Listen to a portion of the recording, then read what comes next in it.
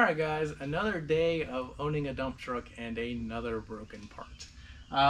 So now, there's nothing wrong with it. There's nothing wrong with this particular truck. I actually think the truck's a great truck. We just run it hard, we run it a lot, and things break. You know, we're almost to the point of having a new dump truck with all the things we've done. So eventually things will slow down, but I have a clicking, clacking noise when I brake in the front right side. I found out that there's a problem with the front caliper, so I wanted to show you that and get this caliper replaced. So I noticed some noise on when I was braking, and here's what we've got.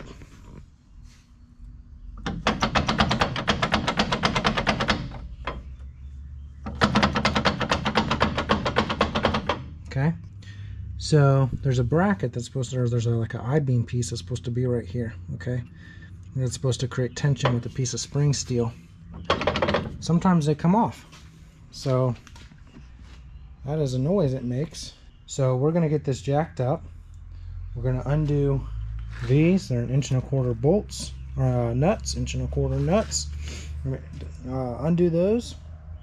Get this wheel off. The caliper won't come off in this situation because the wheel keeps it on there. However, it will cut the backside of the caliper, and it will impact its ability to be retained there. So I have a new caliper as well. So we'll get this jacked up and get this caliper fixed. Okay, so these nuts are 1.25 inch. We're just gonna loosen them. We're not taking them off.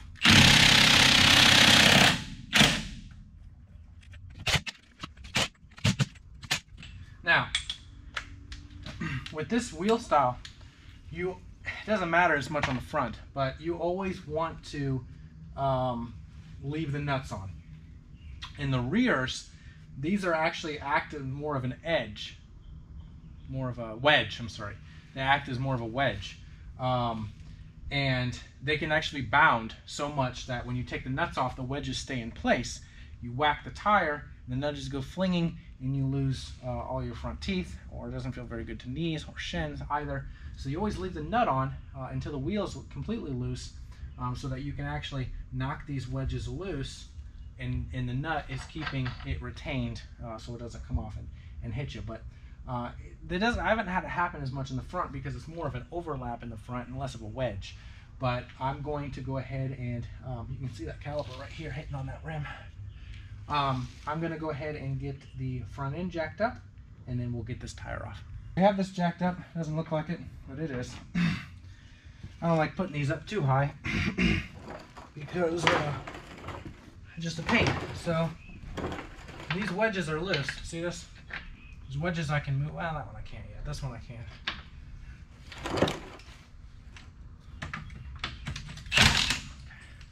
You see how those wedges have no tension on them? They're fine to take all the way off. There's no tension on them. You want to be a lot more careful in the back, making sure you leave the nuts on until all of them have no binding.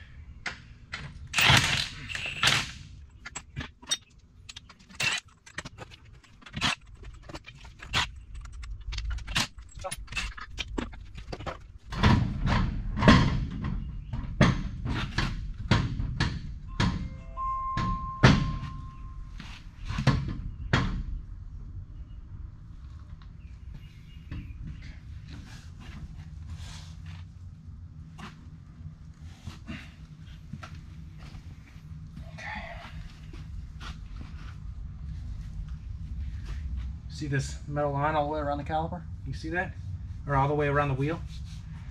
Guarantee you that's from the caliper. Now you can see this better.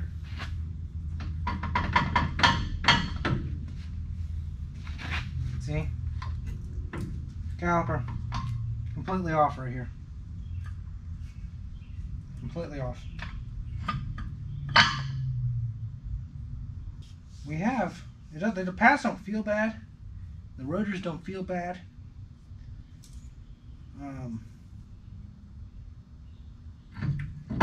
We're going to go ahead. The good thing is it sets so nicely. You know, normally you got to tie them up on a coil or something, or a spring.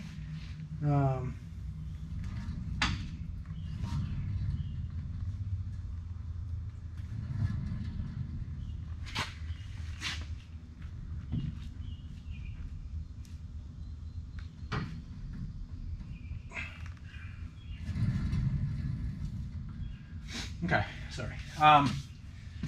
We're gonna get our other one out of this box. So here's our new caliper. Nice and shiny. Already pressed in and everything for us. It came with the new bleeder screw. This is that spring steel I was talking about. I'll show that in a minute, how that works. And this nut that has this shoulder on it that goes up here.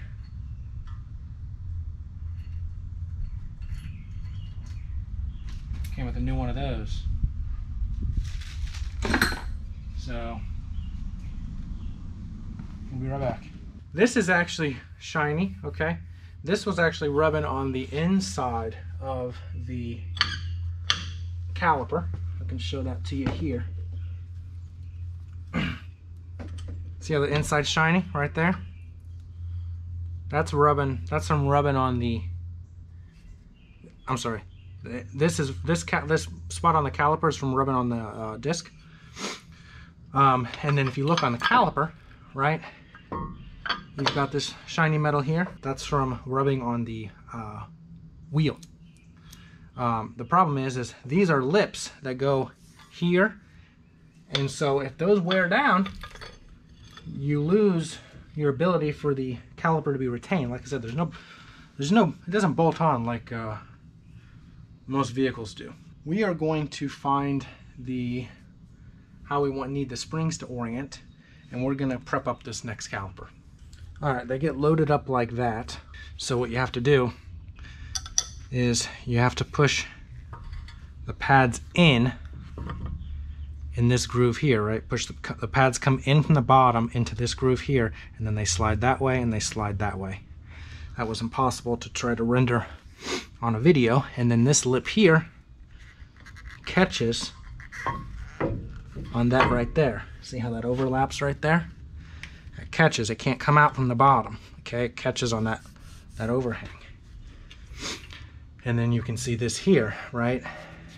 That's when you use one of these, okay, and they wedge in here. They ride like that. You see how that can retain it? I know it's sloppy and it looks like you wouldn't believe that's what's stopping these trucks, but that's what happens. And then you put this in and you drive this in, and that creates tension. Now I got to go look at the driver's side to figure out which side needs to keep tension, because I can't remember what side this goes on, but I will be right back. According to my driver's side, this spring steel goes on the side with the holes, and these tabs point towards the caliper. So basically like this.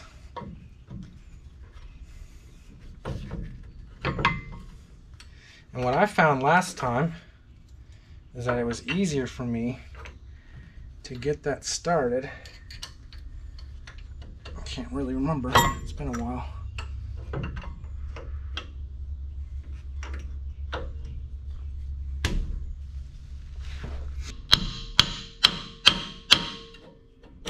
See, that's not right. And it's not right because this tab, the bottom tab, has to ride underneath this. If you can kind of see that, it's got to ride like that. They're not fun to do.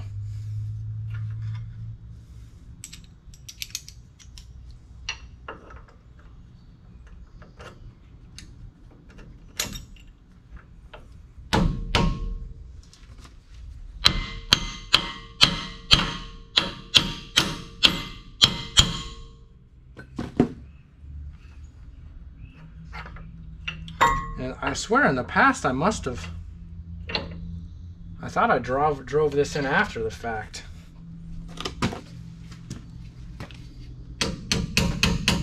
It doesn't want to start. could try the other way.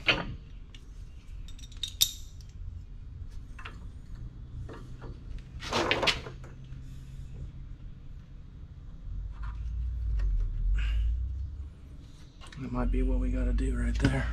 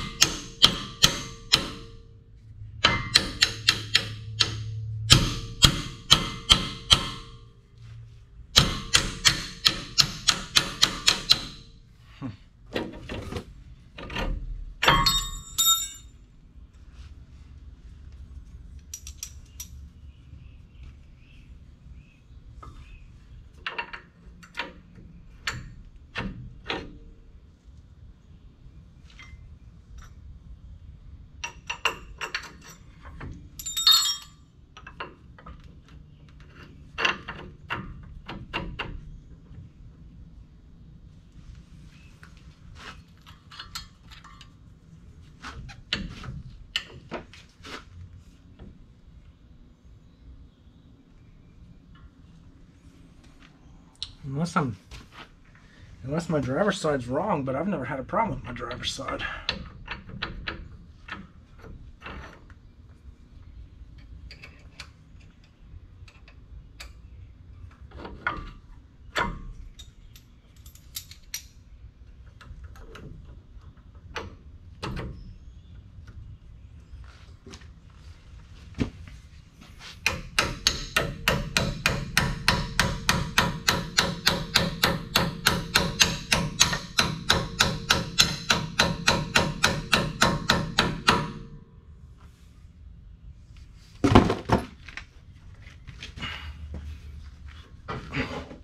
Guys, I might be wrong.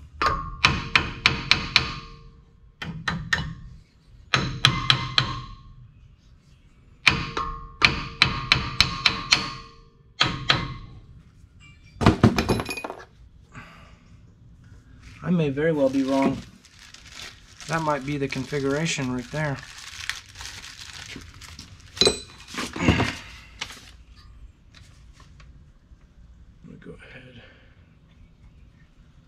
Tighten that up. I'm gonna see if I can find something to confirm on that, because that's backwards of the way my other side is, but I didn't do my other side. So although my other side is different, it appears that the bracket goes this way, so it goes against the caliper. Okay, looks like it goes against the caliper and points towards the wheel assembly. That appears to be the way it goes, which would make sense because that kind of forces that underneath that lip. But it looks like that's the way it goes. I did also do a couple Google searches and some looking at threads, and it appears that other people are orientating it in the same configuration. So we're gonna go ahead and button down this bolt as soon as I go get an adjustable wrench. So we went ahead and tightened up that nut, and we took it came with a new bleeder, so we put the new bleeder in. I didn't want to reuse the old one. And then we've got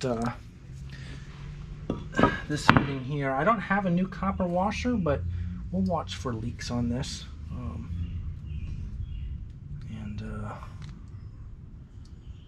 just try to make sure this is clean, fairly clean.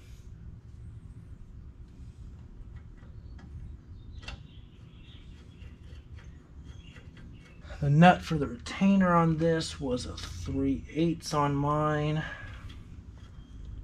which we just used a little tiny socket for.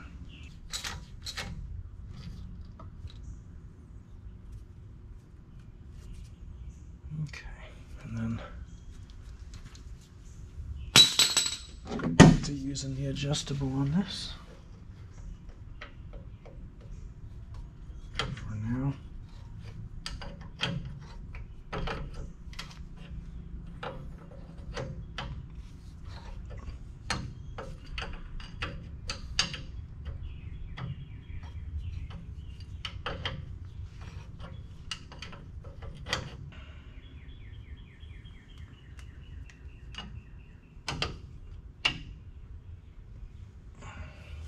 I think I just had so much wear down from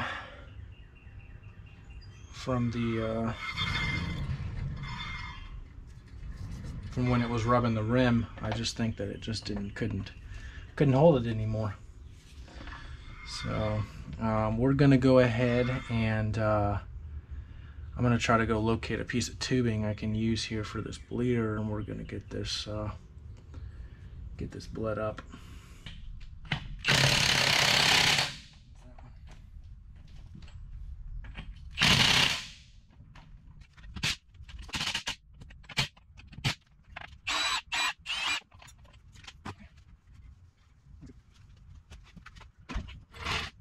Alright guys, so I know there's not a lot of videos out on these older F700s, so I hope that if you had a weird brake noise in the front, or you were looking to review how calipers come on or off on this F700, I hope that you found this video useful.